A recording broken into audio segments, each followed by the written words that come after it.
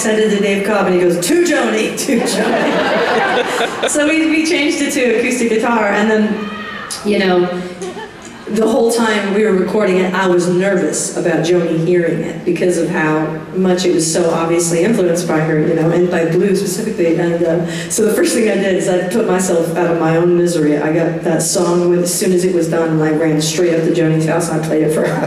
And I go, listen, Joni, full disclosure, the problem is, you know, being around you like these last 5 years or so, it's influenced me so deeply that I knew if I didn't just let myself do it for one song, that I was going to do it for the whole fucking album. So just please forgive this one song. And she goes, okay, I'll listen. So I like played the song, and I'm just sitting there like with Monique's shaky leg, like watching Joni Mitchell listen to the song.